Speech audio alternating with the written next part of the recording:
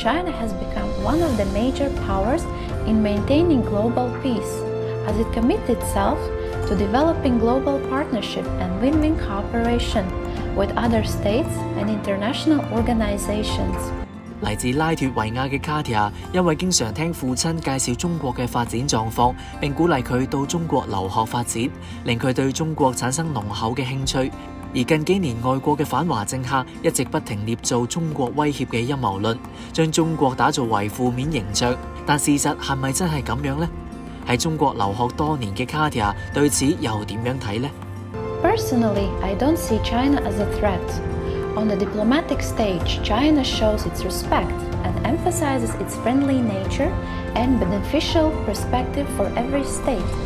It offers many great economic opportunities for developing countries, and it is committed to maintain regional peace and cultural communication.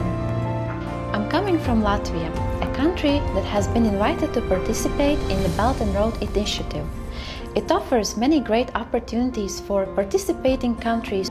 What recently impressed me the most is the opening of China-Europe freight rail services traveling from Changsha to Latvia in April 2022, which would benefit both economies and their development.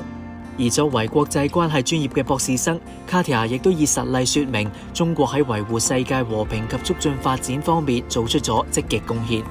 The Shanghai Cooperation Organization was established in 2001, and during its very first summit, the member states signed Shanghai Convention against terrorism, separatism, and extremism.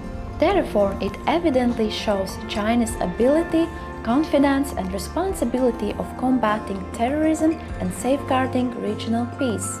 I have learned that as of 2021, which also marked the 20th anniversary of foundation of the association, that SCEO member economies have produced more than $20 trillion, which has increased over 13 times more than 20 years ago. In addition, trade between China and member states has grown for 15% a year on average over the past few years. Therefore, I believe that China's rise will not be a threat.